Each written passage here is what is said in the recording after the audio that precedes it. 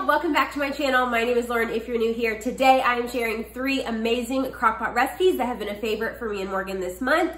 So let's go ahead and jump into the recipes. Don't forget to give this video a thumbs up. It seriously supports my channel, and subscribe if you want to stick around with me. Let's go ahead and jump into recipe number 1.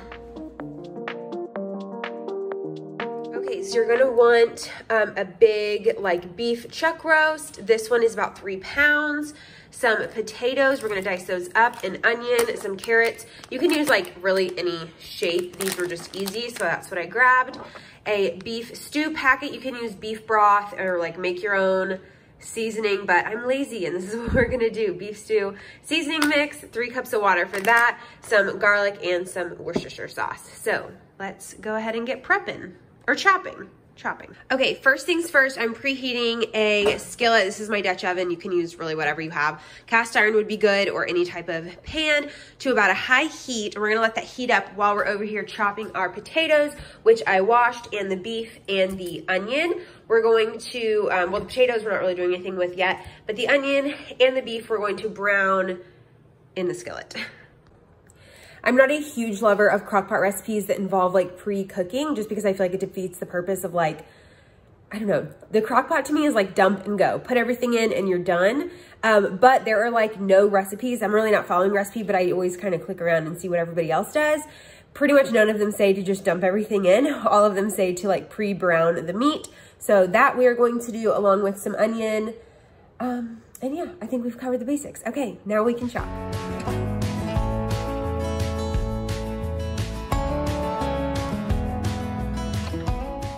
So I've diced my potatoes just into bite-sized pieces, and then I diced up my onion. I always like to do my onion pretty fine, and we just used half of this yellow onion.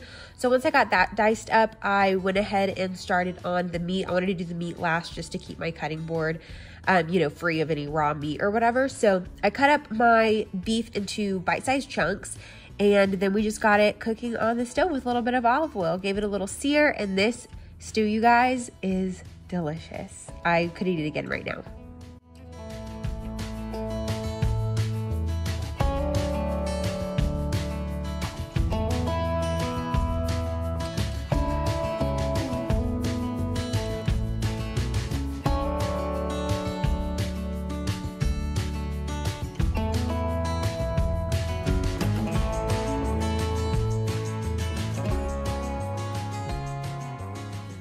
Once your beef is diced, go ahead and throw it in a medium-high skillet and just brown it on all sides. I used a little olive oil to do this, seasoned it with salt and pepper, and then I threw it in the crock pot. I also sauteed down the onion. Really, you could do the beef and the onion probably together. I'm not sure why I didn't do it that way, but you definitely can. Again, just a little salt and pepper. Once the onion is translucent, I dumped that in my crock pot, and then I mixed up the beef stew seasoning with the water and the potatoes and carrots, and then just dumped that all in together, so it was easier to stir because I knew the crock pot was going to be very full.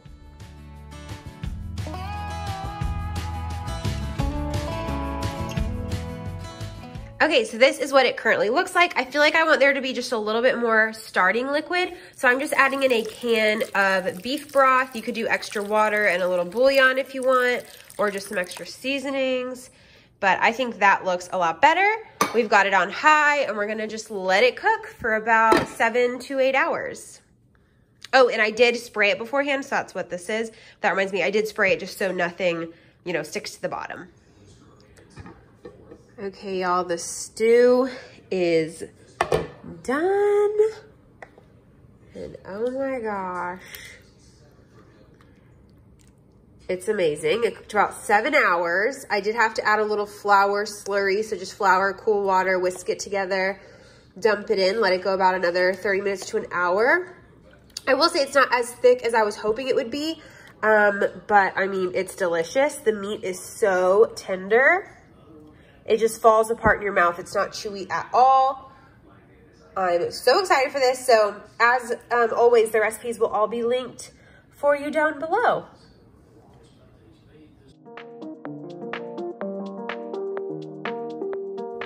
Okay, so for this recipe, we are making a spaghetti squash. This, I get grocery pickup, so I don't get to pick out my own produce, and this thing is a monster. I hope it fits in my crock pot. I think I'm gonna cut it this way.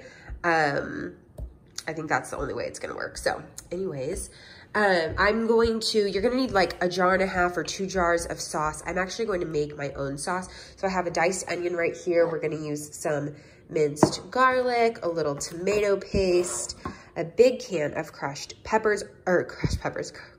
tomatoes with basil. Honestly, I would do 2 of these.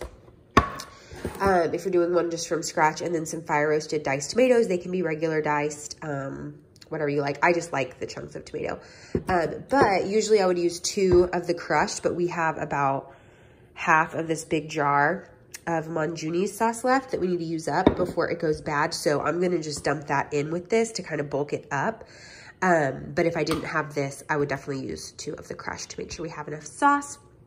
This was supposed to be the start of a dairy-free week, but I didn't realize that I bought meatballs with mozzarella cheese, which is totally fine. Everything else is gonna be dairy-free, so it'll be kind of a half-Z week, and we'll start next week. But anyways, we're gonna use 2 packs of the chicken meatballs. I think you could just use 1, but I'm using this as a lunch prep as well as a dinner tonight. So I wanna make sure I have plenty of protein, so I decided to do 2 full packages of that. So I'm gonna start by just adding, the onion to a pot with some olive oil, cooking that down until it's translucent, and then I'm gonna add in the rest of my ingredients, make the sauce, then we will start the spaghetti squash in the crock pot. Okay, also, what do we think of this camera angle? Because I just got a new tripod and I'm so excited. This doesn't have to sit on my counter anymore. We're gonna add in diced onion.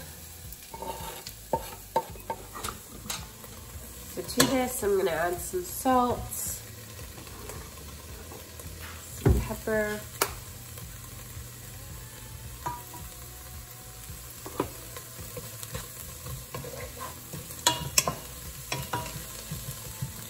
and let those sweat out.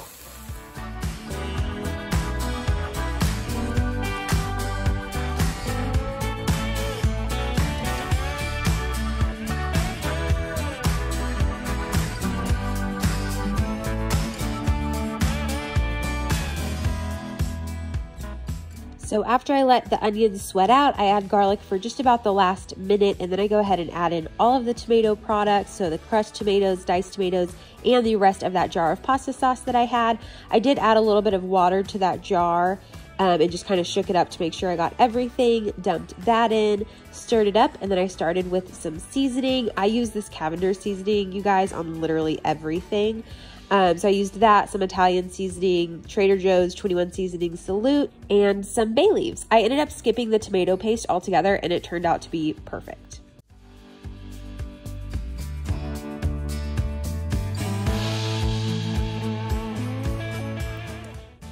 Okay, once you get your squash cut in half, go ahead and take the seeds out, then layer in a little bit of sauce in the bottom of the pan. That's what Amanda suggests. This is actually a recipe from one of my best friends, Amanda. I will have the recipe linked for you from her blog down below. Then layer in your squash. I did have to cut one of mine in half because it did not fit, just so I could get the crock pot to close. Okay, I cut mine down the middle of one side because I was worried because my crock pot wouldn't close, and I think that it needs that, like, needs to be enclosed. So I did cut that in half, but now we're good to go, and I'm gonna let this go on high for about 3 hours. Then I'm gonna add the meatballs and the sauce for the last hour.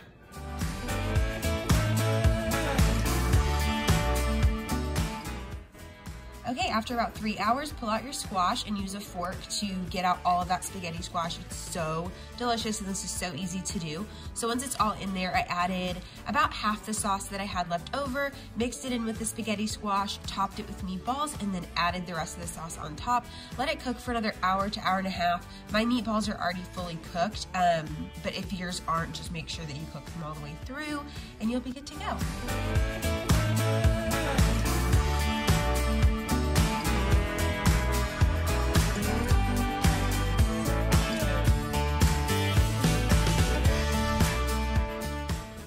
So as you can see, I used this recipe actually as a meal prep on this week, and it was so good left over, you guys. This is a really good meal prep option. Add a little side salad if you want, but truly you've got tons of veggies, protein, and it is super delicious left over. Even Morgan liked it, and he isn't a huge vegetable guy, so I call that a win.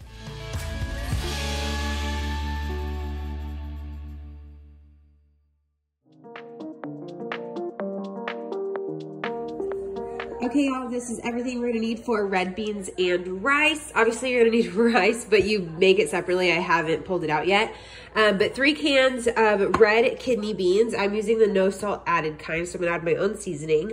Some andouille sausage. I believe the recipe called for an onion and like 3 or 4 stalks of celery. I'm just gonna use the seasoning blend because that's what we like and it's easy.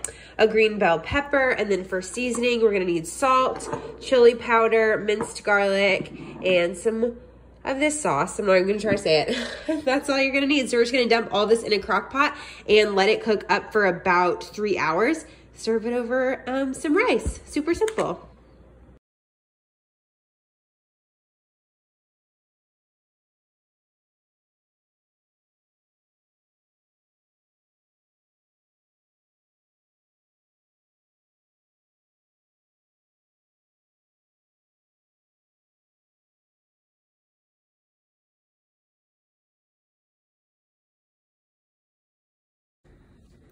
Once you have your sausage chopped up, I went ahead and started adding everything into my crock pot just to clear my cutting board. So the 3 cans of beans go in, and you'll see I kind of am strategically placing everything. I really just wanted a good photo of everything in the crock pot.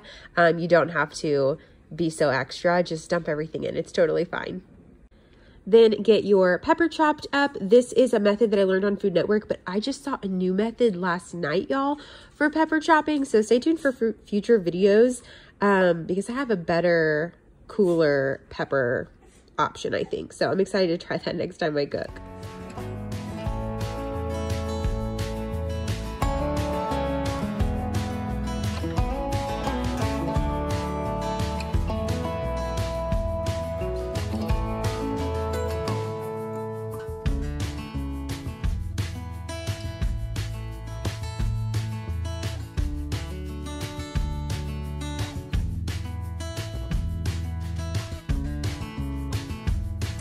Okay, I'm sorry, y'all. I said low. It's actually high for 3.5 hours. It's looking good. Or low for 9, as Morgan would say. All right, y'all. I've got my rice in here. I'm about to serve up.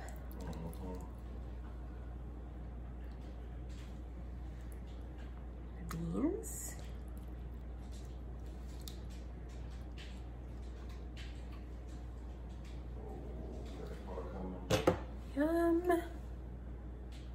It's looking so good. I'm gonna do a little extra juice. Go. I'm so excited to try it. Okay, y'all, it is so delicious. Morgan likes it too. It's so easy and it's really pretty inexpensive. I mean, yeah, beans and rice are very inexpensive, and then just a bell pepper and a little bit of sausage. It's really delicious. It would be good without the sausage as well. Honestly, this is a win. I think we're gonna keep it in our recipe binder. It's delicious. I'm a huge fan. So Morgan likes to put Tabasco on his. I think that sausage isn't very spicy, so I think I'm gonna add Cholula to mine. And yeah, we're just gonna enjoy dinner. I really hope you like this video. Give it a big thumbs up. That seriously supports my channel. It lets more people find my videos, and I so appreciate it. Don't forget to subscribe if you want to stick around with me, and I'll see you in the next video. Bye, y'all.